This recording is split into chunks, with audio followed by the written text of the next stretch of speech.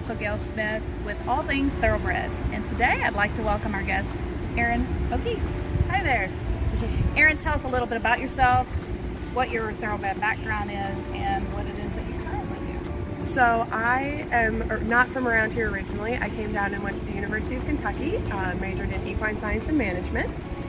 Since graduating from there, I worked sales for TaylorMade and then was fortunate to get a job there in their broodmare division. I went from there to Riddle working as a vet tech in the clinic, and then while I was there also worked part-time in the office at a small thoroughbred farm, and then worked at Darby Dan as the sales coordinator. Most recently I was at Millennium Farms as the customer relations manager, and I recently started in my newest position as the director of operations for Taste of Victory Stables.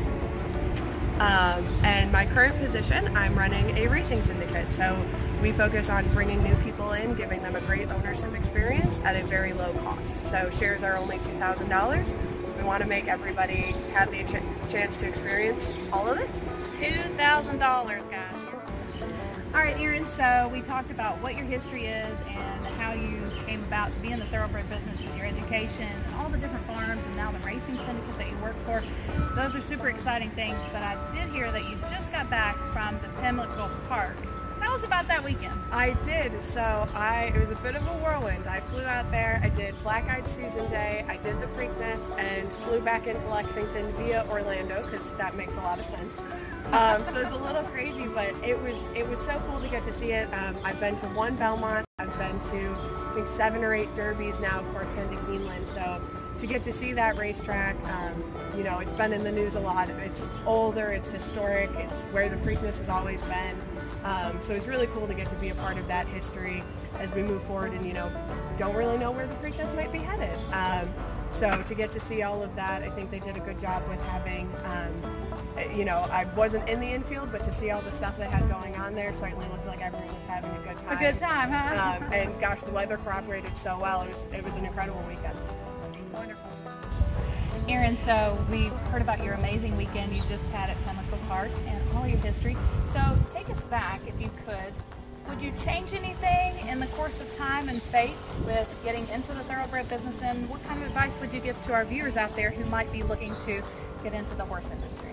So I think I would advise someone to do something differently. I wouldn't say I change anything because I'm quite happy with where I am right now, but you know, I went to UK, and I think that getting that background in education was great. But in this industry, so much of what you're coming into is people who value experience and hard work, and that you know, I clean stalls. Does that really translate to what I've done since then? Not directly, but it gives me that credibility within the industry that you came from the bottom, you worked your way up. So I think if you go the route of, you know, getting that 4-year degree at one of these programs that has it like UK, really take advantage of those internships that they offer and make connections in the industry as early as you can. There's a lot of great programs like the Chemie program. The Thoroughbred Women's Network is starting to do some scholarships to kind of help get people, well, women down here and working, because, you know, I'm from Detroit. I couldn't really just pack up and come down here. I had to be able to pay my bills and, you know, make that all work. So I think that background at UK was great. Having a degree kind of showed everyone, hey, I'm smart enough to do that. But always work hard, never be afraid of hard work. No job is beneath you. And if you have that attitude, I think people will recognize and respect that, and more opportunities will come. Great. So basically, if I could sum up everything that you're saying, wouldn't it be fair to say that education is great, but it also makes sense to make the networking connections and also have the fortitude to go in and roll up your sleeves and not be afraid to get dirty? Absolutely. There's no way to replace the hard work and the hands-on experience you get in jobs here, and never be afraid to start at the bottom and see how far you can climb. Some way in making that happen. Exactly, because, you know, when you're not in Lexington, it can be a little tricky to know how to get down here and to get started. And, you know, if the barrier is financial, we want to help with that. If it's that you don't know where to look for a job, you know, there's so many farms that are hiring, but, you know, if you don't know where to look, you wouldn't know. Sure. All right, so you heard Erin talk a little bit and touch briefly on the Women's Thoroughbred Network. Erin's going to share a little bit about that, and she feels like that attributes to what's led her here where she is today. Give us a little bit about that. So the Thoroughbred Women's Network is a fairly new initiative started by just a group of women in the industry that saw that it is difficult to break in, and it can be a little more difficult if you're a female, and wanting to kind of offer a helping hand in terms of making connections and things like that. So I was laughing. My current position, I was connected to the managing partners via Carrie Brogdon of Select Sales, and we met at a mentor mixer for the Thoroughbred Women's Network. So they work to connect people coming into the industry with kind of people that are a little more established, give them that opportunity to network, to learn, you know, to hear about jobs and opportunities and things like that. And as they grow, the plans are there's going to be some scholarships available. It's totally a nonprofit, so they're...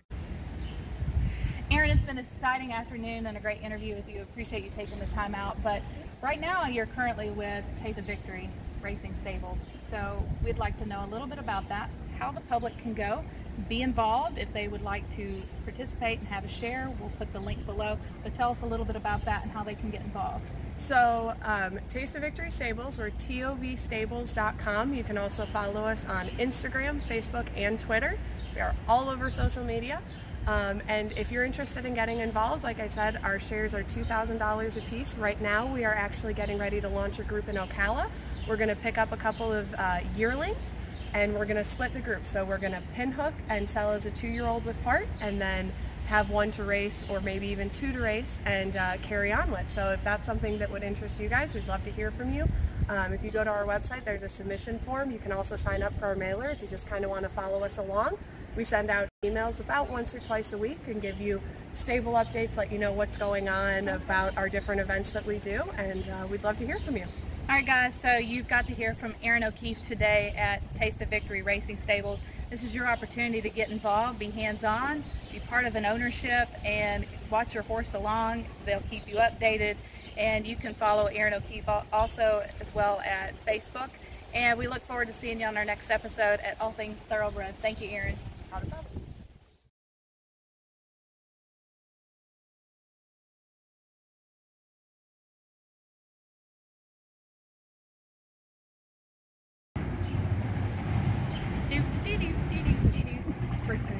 We need to start doing outtakes on All Things Thoroughbred.